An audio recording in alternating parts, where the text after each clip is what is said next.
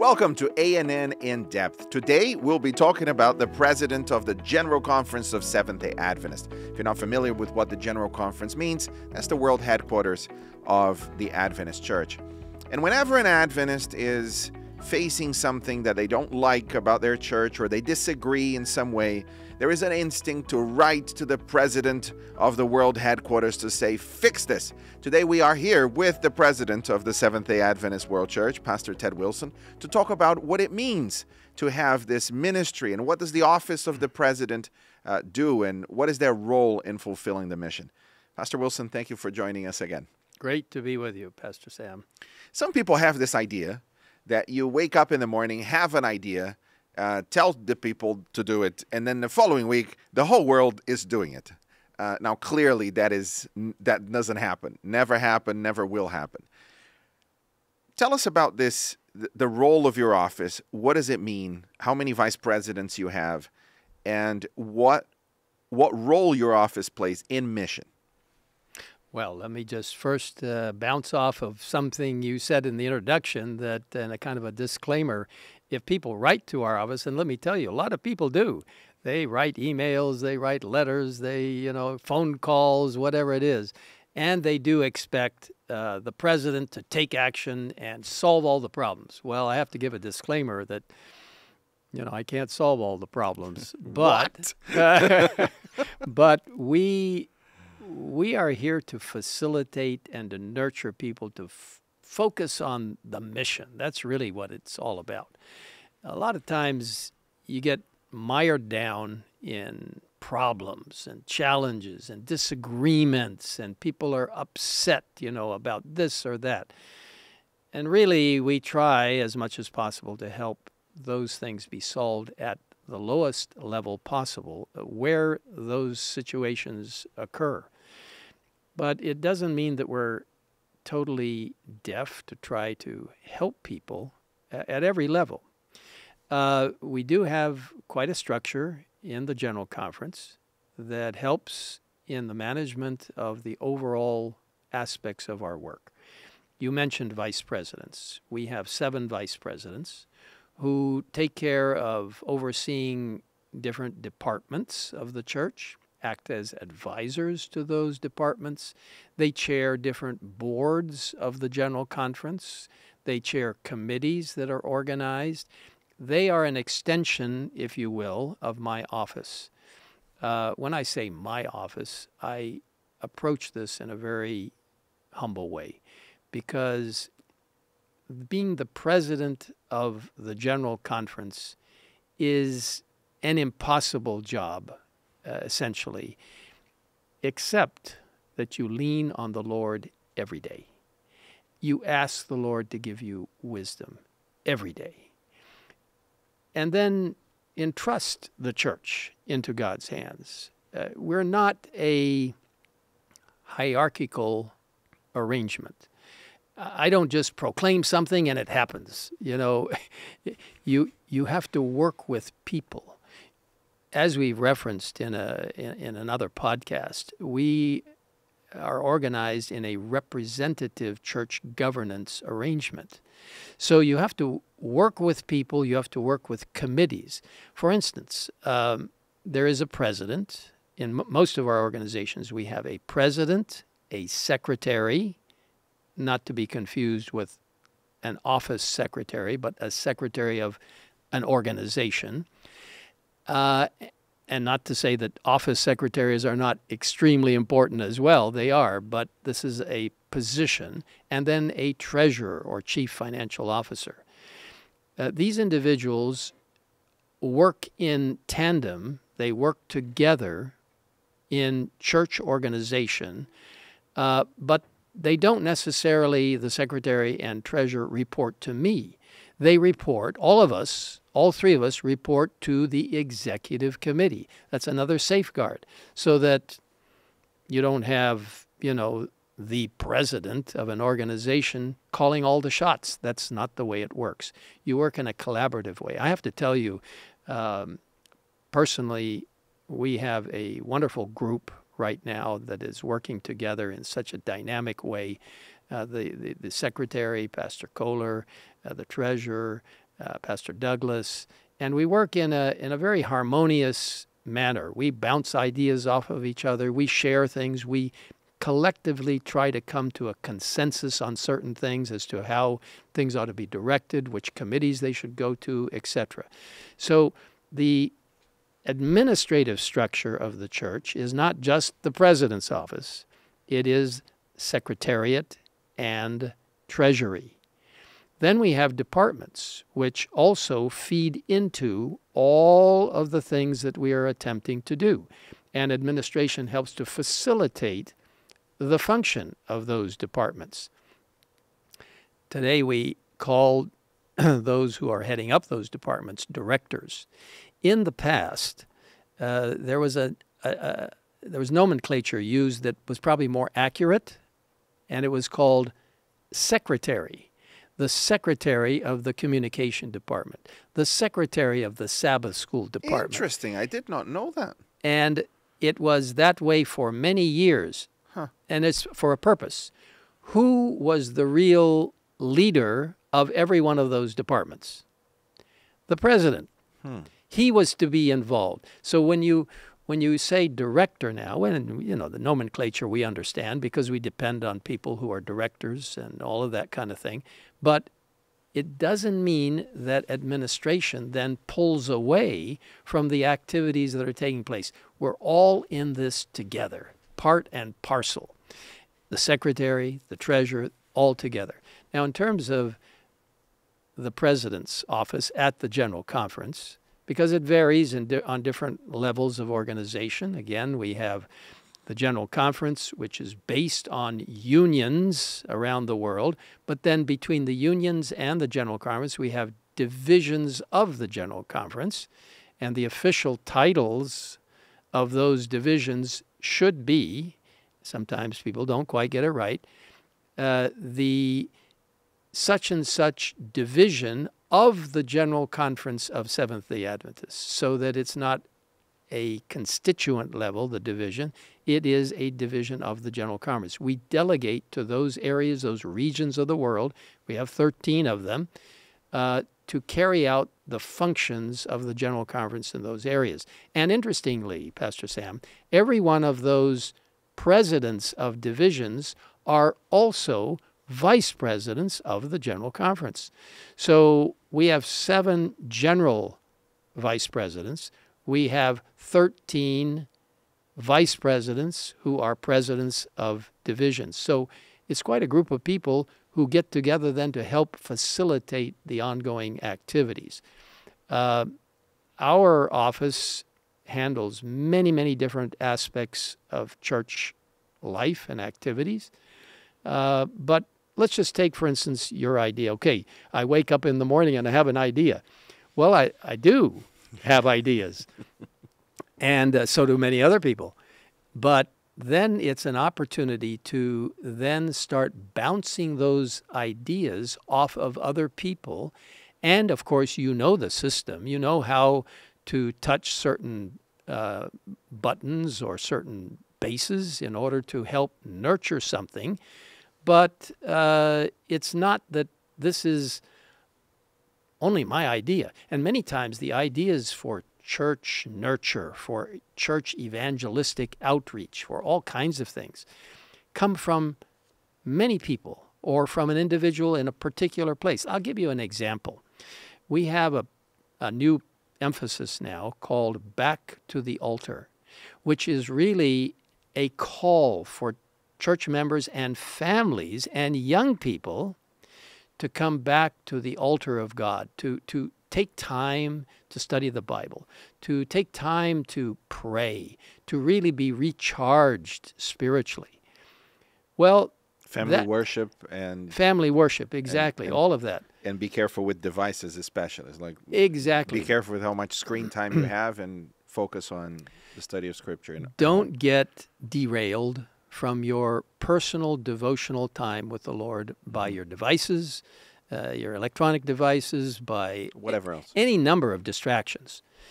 Well, that idea came from an individual who was part of our white estate, Dwayne Esmond.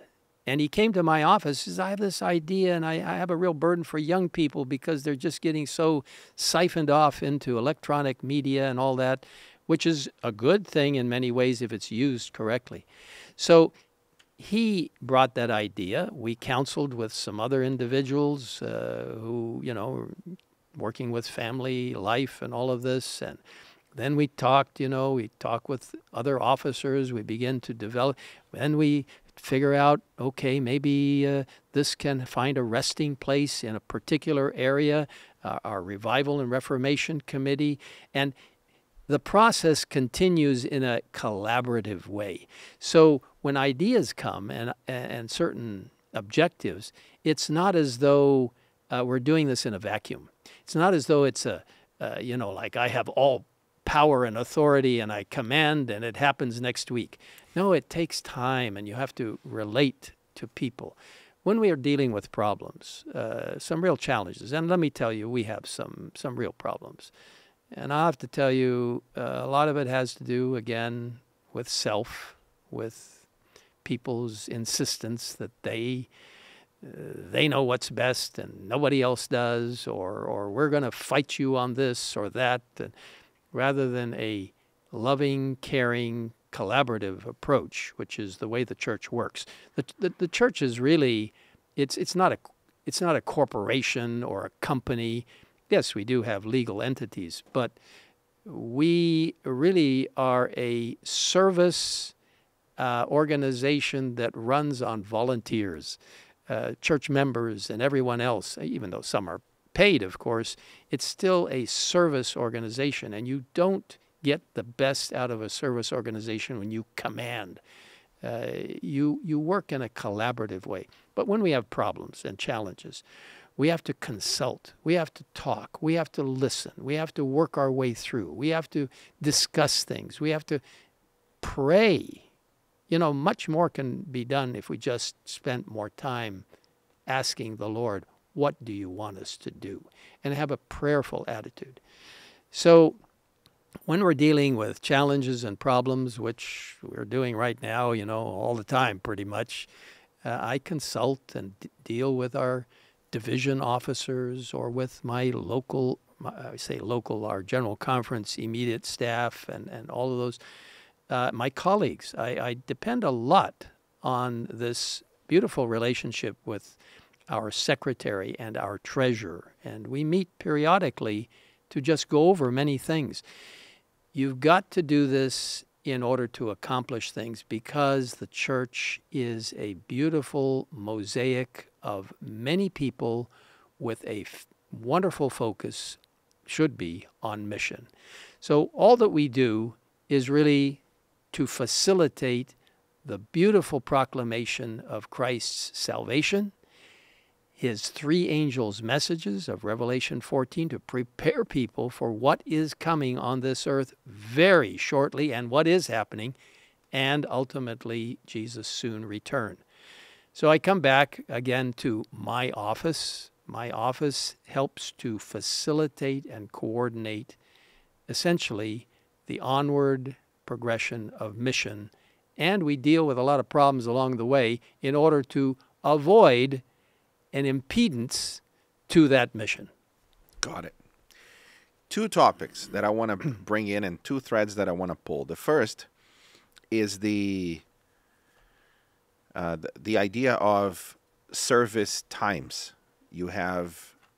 We are called for a specific set of time to serve. And then if the church sees if we want to continue or not, it makes decisions about that. And then I want to talk about what the struggles are to get any idea approved and the many ideas that are not approved. In fact, let's start with this one. For the last few years, we started to stream our meetings. Some of them are streamed. Our executive committee is streamed, and there are other meetings that are streamed. And most of the items have support from the floor. The chair, usually a president or vice president, yourself or one of the vice president, brings up the item. Then there is a presentation on what that item is. And usually there are words of support, and then we vote on it. That's the majority of a global meeting. And some people get the picture that nobody has a disagreement, that everybody just supports. So, whatever they say just goes. And what people don't see is the months, perhaps years, where that idea has bounced around different people. And how correct you are. Tell us about the process of only bringing an idea to the floor that has matured over this constant conversation with various parts of the world. Because, people at home, they don't see that process. They don't see the struggles. And you mentioned the collegial spirit and the collaborative spirit. That does not mean there aren't disagreements. And sometimes, and I've been in meetings with you, where there are disagreements and people have different opinions, and in a very respectful way, you continue mentioning your point until there is somewhat of a consensus. It's not wise to bring that to any vote. Consensus is always better than majority. That seems to be the culture at the General Conference that I've observed over the last 8 years. Tell us more about that maturing process of an idea before it goes to the agenda. And you have observed well, Pastor Sam, because there's no point in trying to bring something in where you're not going to get much support. What's the point in that? You can mandate it and try to force it, and you won't get anywhere. I mean, you may get a vote for it, a majority vote, simply because people, okay, they want to vote this, I guess we'll vote. But you won't get any support afterwards. So what's the point with that?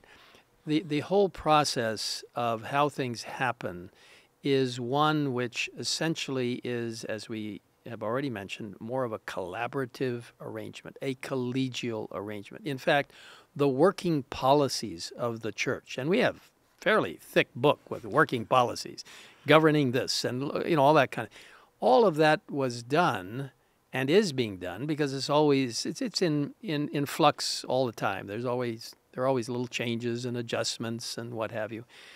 It's all done with the understanding that what you come up with and what you actually vote will then be nicely abided by, if I can use that phrase, by individuals, because we have this collegial agreement that we are in this Advent movement together because we love Jesus and we want to accomplish the mission.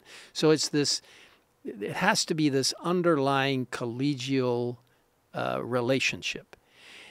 That's why if you try to push something and force it without adequate discussion, and you may have considerable disagreement, I'm not saying you wouldn't, but you eventually want to come to a point where people are in general agreement, that's actually not a bad idea. I think that's something we ought to do.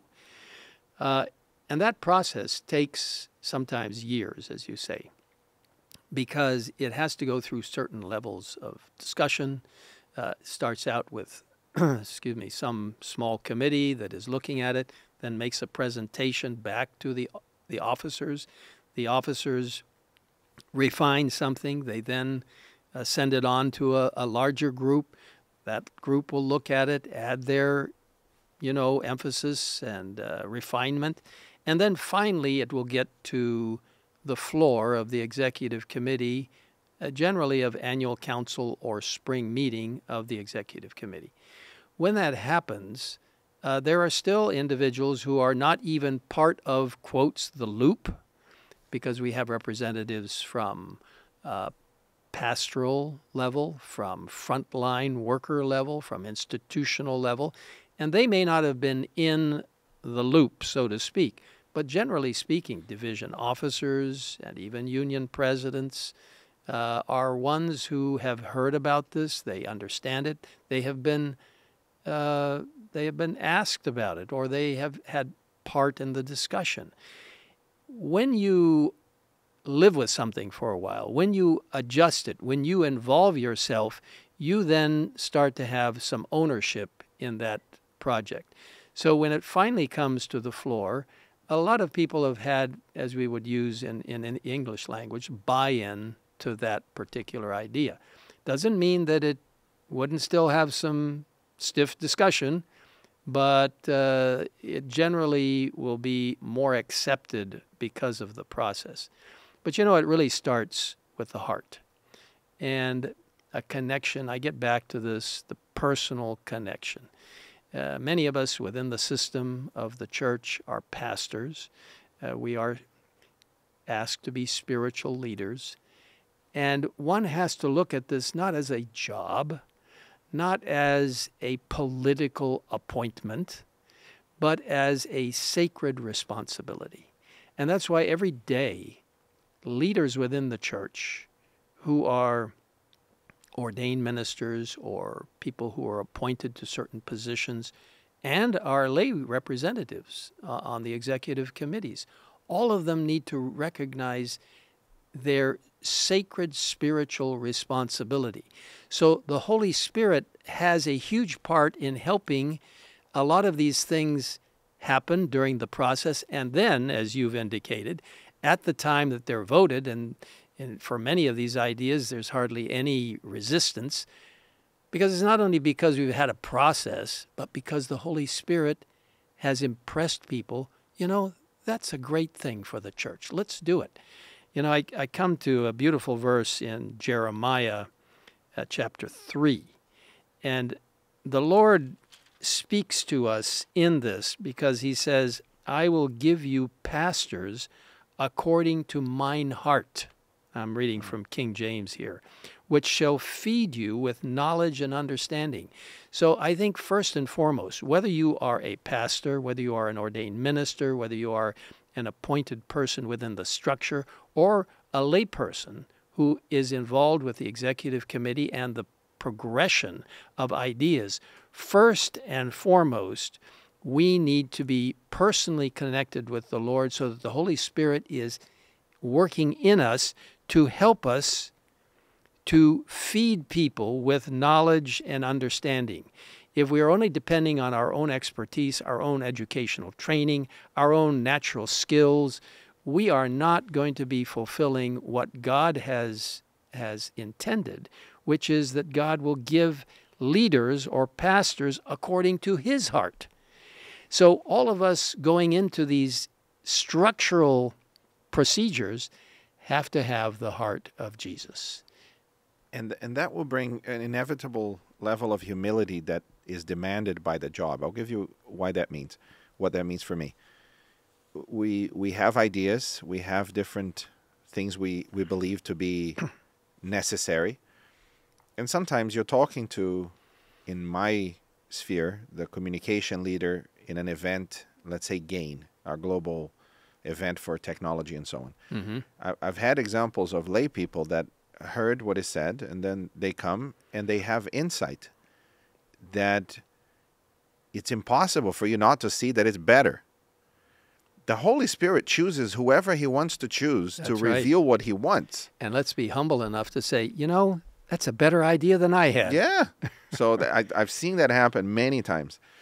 Now, I want to talk about the different cultures and the level of respect that they demonstrate to leadership. And there is a cultural measurement called the PDI, the Power Distance Index. And the higher the PDI, the more respect they show to leadership. The lower the PDI, the less outward, it's not that they don't respect it, there's less outward demonstration of that respect in action. There's a lot that can be said about it, but the world, working at the General Conference, you travel to different parts of the world, and the treatment you get varies greatly. I went to Peru, and they had people singing in the airport, and there's a whole demonstration because they were receiving a guest from the General Conference. And then you go to Scandinavia, and you need to hire a car and go to the office meeting at the right time. No one's picking you up. So you have this difference of cultural presentation.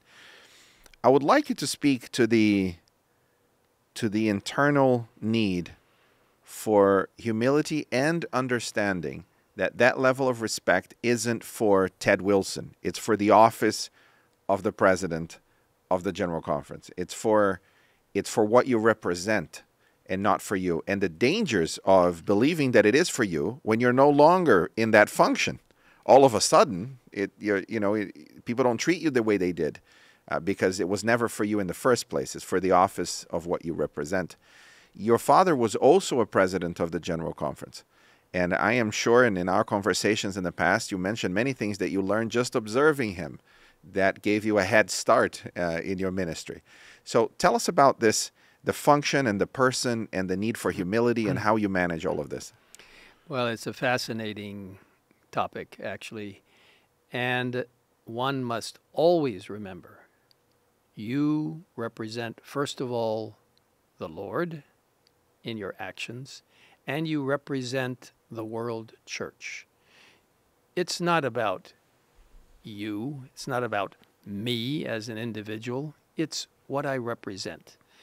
And you're absolutely correct. When we travel around the world, because of the nature of being asked to represent the world, there is a certain amount of deference. There's a certain amount of respect. And as you said, it differs in different parts of the world depending on culture. But all people, regardless of where we are, need to have respect for those who represent God's church. When I say respect, I'm not saying bow down and say yes, yes, yes to everything. No, not at all. You're respecting the office. You're respecting the representation that the Seventh-day Adventist Church is God's remnant church, and the highest authority on earth is a general conference in session, of which those of us who are representing the general conference tie into that to some extent. But you must never, ever imagine that this respect can be taken advantage of by you as an individual to achieve your own personal gain or some kind of power leverage, because immediately when you do that, you will lose connection with the real source of power, and that is heaven itself. You must always recognize that you've been asked to do something as a sacred responsibility, and it is to be done in humility. Some people might say, well, of course, you're just talking the talk. Leaders need to be humble, but we know, you're really egotistical and self-centered and all. Well, if you're not careful, if I'm not careful, I will be that way.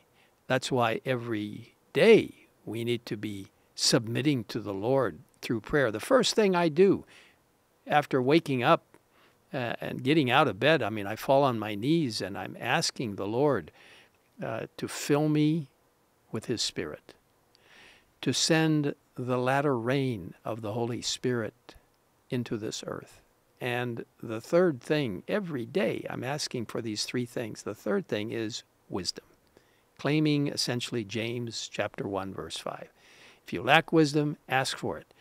And the Lord has not, his arm is not shortened. He gives wisdom. Let me tell you, you get into situations where you scratch your head. What am I going to do? And the Lord gives you an idea. All of a sudden. He opens something up, or someone says something. It's amazing. It doesn't look like it at times because I'm not on my knees during a committee, but during times of intense discussion, you shoot a prayer to heaven. You're talking to the Lord even as you're looking at people, whatever it is, and the Lord responds. It's just incredible. So Nancy and I, my dear wife, she and I travel all over the world, visiting many places, some very small places, some very large engagements with many people. And we are given certain gifts, cultural gifts, clothing, special outfits from that region, or a little pin, or whatever it is, I've seen some of those photos. Some of them are really funny. Well, and it's done out of a heart of love on the part of our people. And so you could get a big head.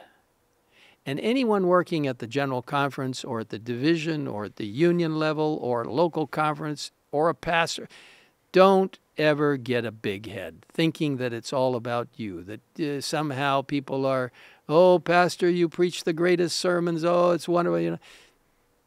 You just, when people compliment you, you thank them, but you say, praise be to God. You always give glory back to God, because if you take it too seriously, you could become corrupt, and you could become extremely self-centered, and you could begin to think that everything really does revolve around you, and it doesn't. No. It revolves around your relationship with the Lord. And the Lord is really the president of the General Conference. He's the head of the church, so to speak. Well, he is the head of the church. So to speak, he's the president of the General Conference and of every organization that we have. I can't emphasize enough, Pastor Sam, the need for personal humility and connection with the Lord every day, because the devil is so insistent on trying to bring self up in you, in me, that if we're not careful, we will start to believe a lie which says, wow, this organization can't get along without me. I'm really important. And once you get to that point, you're finished, because it's this constant dependence on the Lord. I mean, I'm drawn to, Jeremiah 32. I, referenced Jeremiah before. It's a big book. It has good information for us. The challenges we face and the difficulties we face could be overwhelming. And if you think you have all the answers, then you're really in trouble. So at my level in the General Conference, where everything, finally ends up on my desk, so to speak, and then I try to, delegate things to be taken care of or whatever. Many people, of course, take care of things before they get to my desk, then don't get me wrong. But if I thought that I had all wisdom to accomplish things, and that, when I wake up in the morning and I make this proclamation, it's all going to be solved, you're greatly misled. And in Scripture, it says in verse 27 of Jeremiah 32, and the Lord is speaking, "Behold, I am the Lord, the God of all flesh. Is there anything too hard for me?" And that's the reference that every president, every secretary, every treasurer, every pastor, every department director, everybody involved in teaching, in health ministry, in publishing, doesn't matter what it is, all of us need to refer back to the Lord's ability to accomplish and facilitate through us, in a humble, simple way, the mission of the church. So the Lord's saying, is there anything too hard for me? Well, no. There isn't. I mean, that's the obvious answer. But you go to the next chapter, chapter 33, and verse 3. And God is again speaking, "Call unto me, and I will answer thee, and show thee great and mighty things which thou knowest not," which you don't know. I'm the source of the real power. I'm the source of the accomplishment for the church. And Pastor Sam, I have to remember to lean on the Lord myself all the time.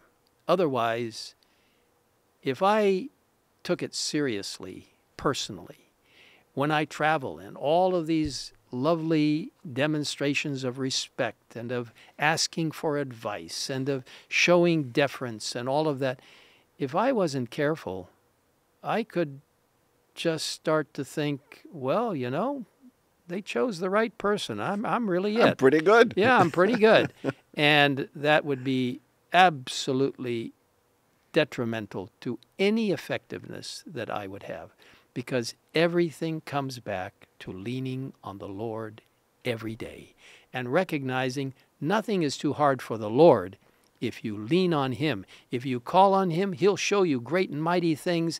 He'll open the way, and that's the way the work is going to be finished as well. Our complete dependence, whether you're the president of an organization, whether you are someone who is working within the structure and think you're insignificant, we're all important in this process because we're all part of God's final proclamation, His three angels' messages, preparing people for his soon coming, turning people back to the true worship of God, helping people to understand the Word of God. Getting back to understanding the Word is probably one of the most important responsibilities I have. So, Pastor Sam, it's just exciting to be part of this work, but to recognize this is God's work. We are very allergic to campaigning.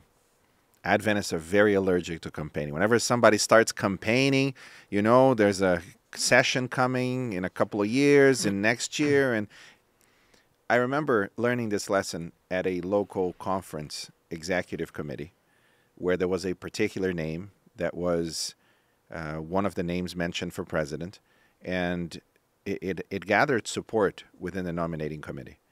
And it would have likely been the name that was voted. And one of the sisters, one of the lay sisters that was there, mentioned just before the vote of this nominating committee, only in that room. She said, "Yes, he will be a wonderful president. I know that he's wanted this for many years, and he's always thought that he would be great at this." And I believe she was speaking in support of him. As soon as she mentioned that he wanted this for many years, the name just collapsed, and it was gone. Because we are allergic to politicizing of this desire for, no matter how good the intentions are, even if you could see yourself doing that ministry well, campaigning for it is the end of that process, because we're very sensitive to people that want positions of more influence. And at the same time, you need to prepare yourself in case God calls you for that as much as possible. What were the lessons in this whole, because you've worked for the church for many years, you grew up, your dad was a pastor too. What were the lessons you learned from him about this whole tension between everything is the Lord's, but I do have a responsibility for the church? Tell me more about that. Well, first of all, I learned many, many things from my dad, and watched him over many years, and would call him and ask for advice, well into his retirement years. And it was a beautiful way of connecting with someone who had enormous experience. And one of these days I'll see him again when the Lord returns, because he's now resting in the grave.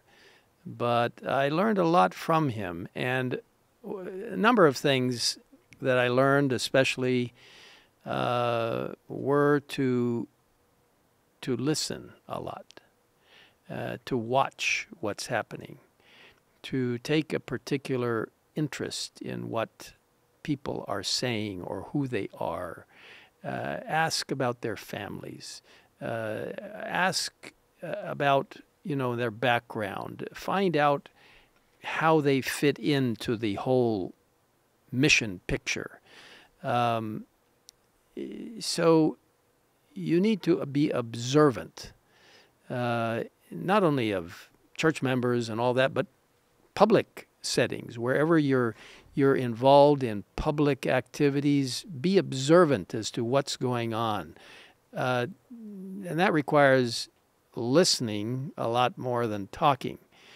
Certainly there's a place for talking, and that's part of leadership, but it comes from the opportunity of assessing things, of realizing that there is value in what people are sharing, and you need to give them credit for that. I also learned from my father that you need to do the best job wherever you're placed. Just dig in and do your work. And also to not worry too much about what people say if you are following what you know to be according to the Bible and scriptural instruction, as well as spirit of prophecy instruction. I learned great appreciation for the Bible and for the spirit of prophecy from both of my parents. My mother was a wonderful person and believed in God's church and in in the Word of God and the Spirit of prophecy, and the same from my father. I never heard once growing up and into my adult years, never once from either one of those parents, my parents, any detrimental thing about the Word of God or the Spirit of prophecy. Only encouragement and focus and respect for God's instructions. And that's probably a huge thing that I learned from my dad as well, to respect what is the spiritual instruction from heaven itself, and not to contest it, not to fight against it. I also was blessed with an affirming home. My parents would tell me, and my dad especially, but my mother also, within the context, my dad would say, "We believe in you." When you hear that, that spurs you on to doing your best. And you don't want to disappoint them. You recognize that you're part of this family, you're part of the world family, you're part of the church family that's looking forward to Jesus soon coming. And for me, the greatest climax in Earth's history, of course, built upon the sacrifice Jesus made at Calvary and the crucifixion, his ministry as our high priest. But the highlight is the second coming of Jesus, when all of this will become a beautiful climax of what everything has taken place and what we're doing as a church family. So I've learned a lot of things from my dad, especially also in dealing with dignitaries and people of other faiths. When you meet someone of high rank in a government, you need to show that respect and that deference, but also realize that they are people. They need spiritual instruction and encouragement. So when I meet the president or a prime minister or, some ministerial secretary of a government or whatever it is, you share with them something from the Word of God. You ask first if they would permit, and then you ask if you can pray for them and for the nation and for the work. Almost invariably, they will say yes. Maybe some out of, diplomatic politeness, but many are personally very moved after you pray. And that you pray for their families, you pray for their own work and their activities and for the nation. When you learn to do that and take an interest in the personal lives of those who are leading organizations or governments or whatever, you realize that truly you can act in a pastoral fashion. So these kinds of things I have learned from my father. I've also learned, and he was much better at it than I am. He was very analytical. He would take a problem, he would work at it from every different angle, and he would write many notes. And of course, I write many notes too. But you learn things to help you to work in your experience. But you got back. Let's get back to this political aspect. I don't care what level you are working at, where you are. The Bible tells us to do the best we can where we are, and then you allow other people to assess that. You don't go around and try to elicit political support and all that kind of thing. You leave that with the Holy Spirit and with others who may notice what you're doing, but you don't personally involve yourself in that. Once you do that, you are drawing attention to yourself as opposed to drawing attention to the Lord and the real purpose of your work. So I don't want to say that politics don't take place in the church, because we know they do, unfortunately. You want to minimize that. You want to downplay that. You want the Holy Spirit to guide and to lead. You want the Holy Spirit to influence people in nominating committees when they are looking at names for particular offices.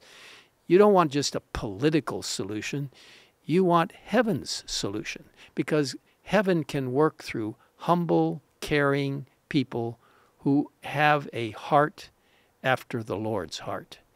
And I suppose that really is the basis for true effectiveness, when you can humble yourself before the Lord and say, Lord, use me in any way that you wish, at any level, in any place.